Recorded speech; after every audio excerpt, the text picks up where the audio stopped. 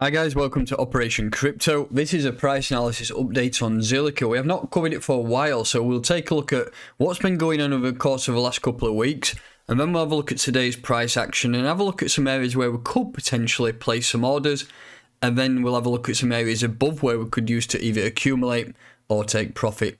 If you're new to this channel, please make sure that you are subscribed, hit that like button, and let's crack on.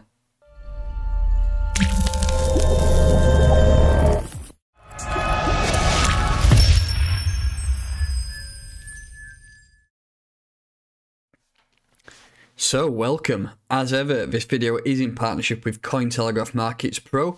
If you go to the homepage of my YouTube channel, have a look at this video here. It's a complete platform review. You'll find out exactly what goes on the platform and how you can use that platform to your benefit. Also, check out the link in the description for direct access to that platform. So, right, today's video, we're going to take a look at Zilliqa. We've not covered it for a while. The last time we did cover it, we had a falling wedge, which was around here. We had a break to the upside, and then we've been pretty much malingering around this area. This green band is a weekly level of support, which we're currently sat in. We did drop below it, but we bounced straight back through it and then flipped it back to support. I've got a white line on here, which is a level of daily support. If you look at these 2 weeks here, we bounced off nicely, went up, complete rejection, and then it's coming back down to do a full retest. If we do lose this support level that we're currently in, personally, I would look to target buys here around 0.07444. That is a level I would consider. Personally, I do not see it going any lower unless we do get another shakeout from Bitcoin. Quite an indecisive time because personally, and I see it a lot across crypto Twitter, I think the markets are ready to rally. I mean, November was supposed to be a bullish month. Didn't quite happen, did it? It was actually a bearish month. And we had quite a little bit of sell-off with a lot of consolidation.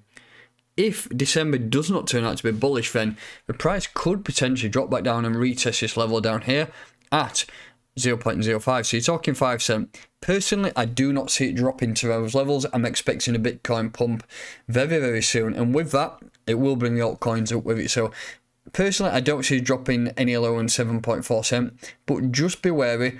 Have a little bit of powder on the side spare, just in case we do get another shakeout, because ultimately the price is going to go up, and we have at some crazy unforeseen levels now. So what you should be doing is taking advantage of those levels down here.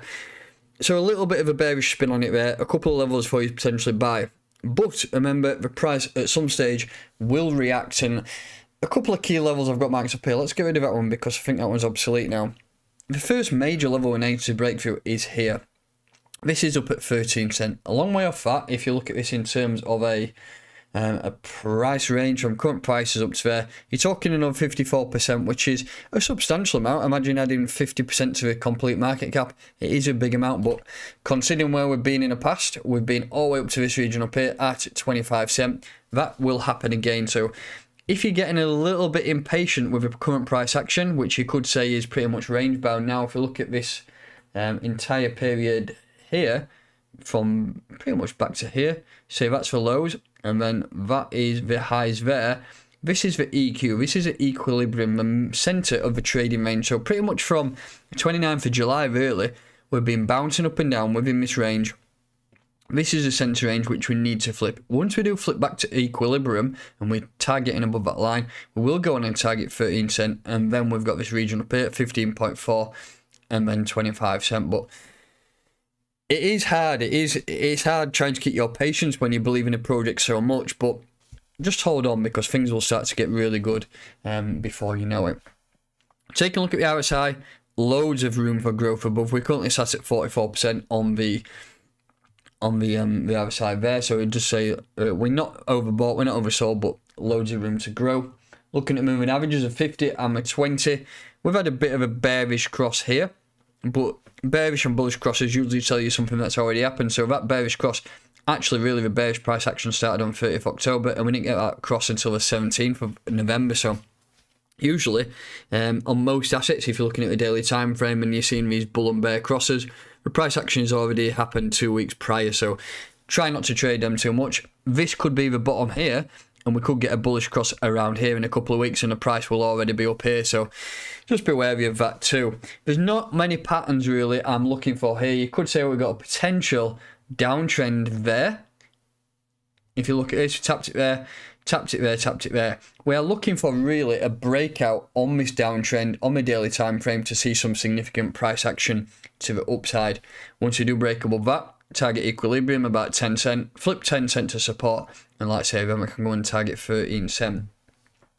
So that's a couple of levels that you can look to buy and then look to sell. Obviously, the first region to sell, I mean, you could even sell us some at 10 cent, but mainly 13 cent. Once we have flipped 13 cent, then what I will do is jump into some more analysis and we'll identify a lot of levels around this region here. There's a lot of empty space here which needs filling. We have the trading data there which we'll be able to marry up and identify the levels within this spot. So we're not quite there, but once we do get there, I will jump into some more price analysis and we'll check out exactly what is going on. What I want to do also is just have a look at the Valkyrie trading indicator. So this, let's have a look what it's saying. Well, we had a good buy signal down here on a Valkyrie, which shot us up to here. I mean, you could say it shot us up to here, really. I'm looking for another buy signal down here. Usually, it is a great indicator. If you're wanting to use this indicator, or at least check it out, or if you're wanting to find a platform where you can get daily trading calls, in fact, I'll show you on Discord. This is a Valkyrie trading indicator Discord. So if we look here, on the left-hand side, P&L gains, lots of this is daily. There's 14 traders down here to the left hand side who are pushing out calls all day long. 45%, 25%, 209%, 35%, 71%. You get the drift. Join the Valkyrie Trading Discord. It is in the description and the pinned comment of this video. Lots of things going on there, and you can use some trading calls there to your benefit. Also, we have this option of this Valkyrie Trading Indicator itself. But for me, there's a lot going on here. So for me, I'm looking for a couple of bullish dots down here. As you can see, these green dots, they give you good indications that price is going to go up. Same here, good indication of price going up. I'm just waiting now. Once you do get some green dots, the price action will start pushing up and you'll see some growth to the upside. So that's that covered. To finish off, let's just take a look at the BTC pairing. Not many people look at a BTC pairing, but if you're looking to grow Bitcoin or grow Zilliqa via Bitcoin, it's a good chart to look at. I am slightly bearish on all Bitcoin pairings. No matter how strong the asset is, I'm still expecting phase one of this next leg to begin. That means Bitcoin, I'm waiting for it to rally hard. Once Bitcoin rallies hard, it will then bring the market dominance up of Bitcoin. If you look at that here, once that dominance is shot up here, I'm expecting then to go into altcoins with my Bitcoin and ride that dominance down and then sell my altcoins into Bitcoin down here. If you look at this red box and this grey box here, this is exactly what happened in 2017 bull cycle. We've got a major upside here, if you look, all the way up to 71% and then it died. I'm not expecting a 71%, I'm expecting something potentially at 52 or 55, 56%. Hopefully if Bitcoin does rally and push up there, altcoins will then rally after that. So back to Zilliqa, if Bitcoin does rally like I'm expecting, look to target some buys down here at 115 sats. That is an area I'm considering, because look at this area around here, it's a very confluent area with previous price action. I'm not going to look at any levels above. I mean, we've got this big weekly level here, 190 sats, but I still think we're quite far off that now. So that's going to do it. Update on Zilliqa. I've not covered it in a while, so it's been nice to look at that chart and see exactly what's going on. If you're new to this channel, please make sure that you are subscribed. Hit that like button, and I'll catch you next time.